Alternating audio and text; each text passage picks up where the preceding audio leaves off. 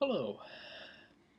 Well, I just want to come on and give a Criterion collection update of sorts. I've done this before a little bit, where I've talked about some of the recent Criterion collection titles I've gotten, and I would just like to do so again because I would like to talk more about some of the films in the future that I've gotten that were released by Criterion. And so here I have the two I got, which was from I got a coupon for $10 off when you would sign up for like the Criterion channel, their streaming service. Originally there was Filmstruck, but now there's a Criterion channel that's coming. I believe they said March or April. I don't recall now. It was I got the email a month ago, and they announced that, and but it took me a while to also try to narrow down what I would want. I knew I probably wouldn't be able to get a whole selection of films, and then I had $10 off of that. But there were some movies I did want, and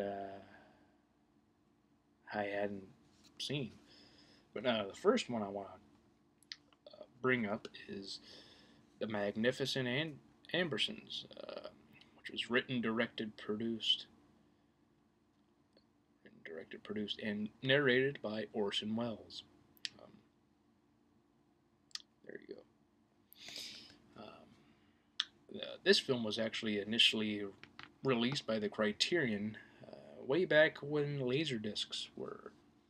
They were just doing the Laserdiscs, and it's really cool that they released this not too long ago. I believe, yeah, it was last year. Um, and this is a great film. I watched it yesterday. I got the films yesterday, but I thought they were going to be about a week because I ordered them like Friday, 4 to 7 business days. So I have like within a week, like Thursday, Friday. Yeah, it was Friday. I ordered, so I'm like at the earliest I thought it was going to be Wednesday. But as I'm recording this now, got it Monday, which was yesterday. So, and yeah, I do film these in advance if you're wondering. But yeah, they did they came Monday, so that was great.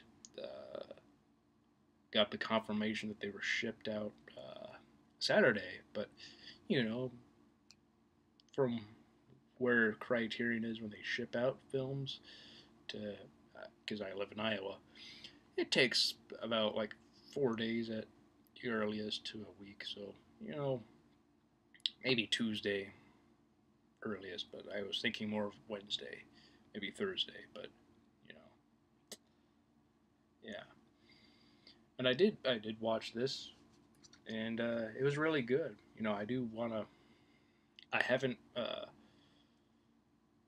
watched the extras or listened to the commentaries, but I'll probably do that soon. Um, I kind of want to just to absorb the film and take it in, and I really enjoyed the film. I think it's really good. Um, Hope to talk about this fairly soon. Um,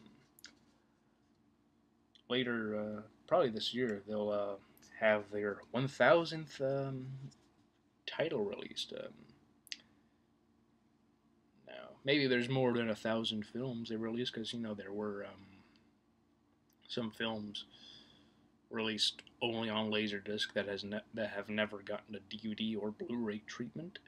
Some have only been released on DVD and have not yet gotten a Blu-ray release.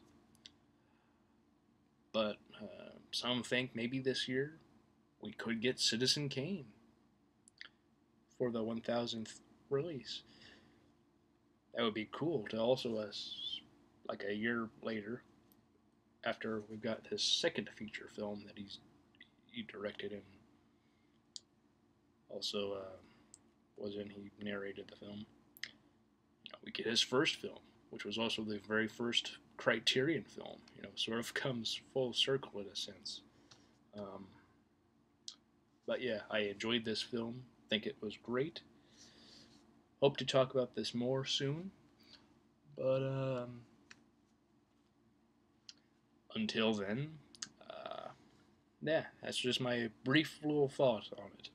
I enjoyed it. And the other film I got is Young Mr. Lincoln by director John Ford, starring Henry Fonda as Abraham Lincoln. And I have not seen this film, but I've heard great things about it. It was the first film Henry Fonda and John Ford ever worked on,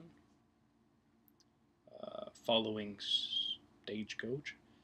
And yeah, from what I read on the back and also inside, it seems like it's going to be about Abraham Lincoln before he became president, which you don't really see much of when it comes to films. Usually it's when he's president, maybe just a little before he's president, but his presidency is really where they focus on. So I've heard about this film over the years.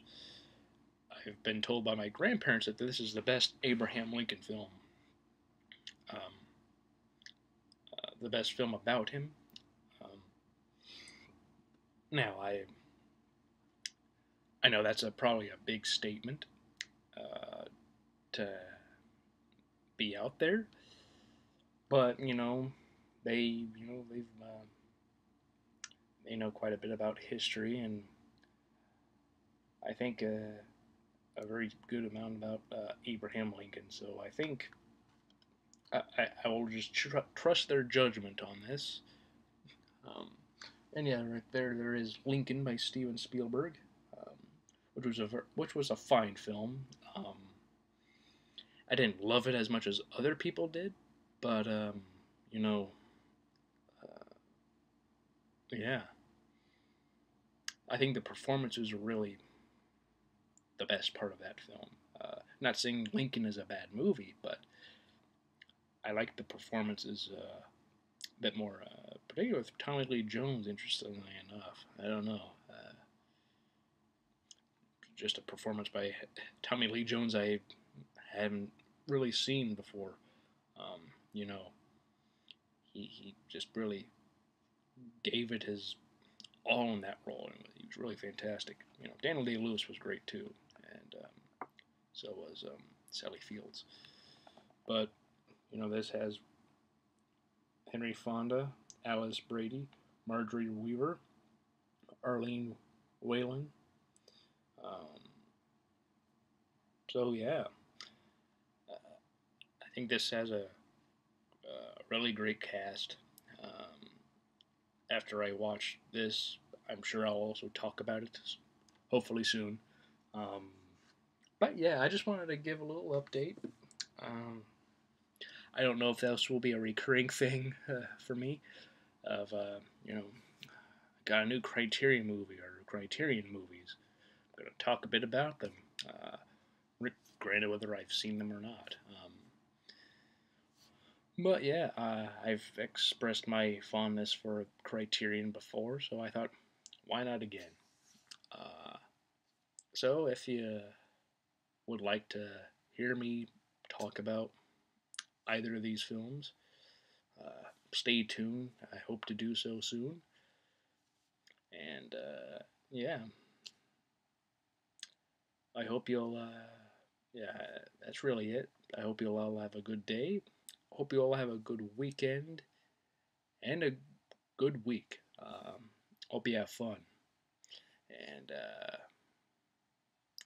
I'll see you all next time. Bye.